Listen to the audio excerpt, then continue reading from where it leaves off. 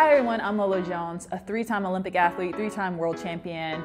I'm one of the 10 athletes that have competed in a summer and winter Olympic Games. I originally started social media just as a way to interact with my fans, and from there I continued to grow all my social media platforms to the point where I was able to garner sponsorships and work with brands on a regular basis. Today I'm going to talk about Instagram.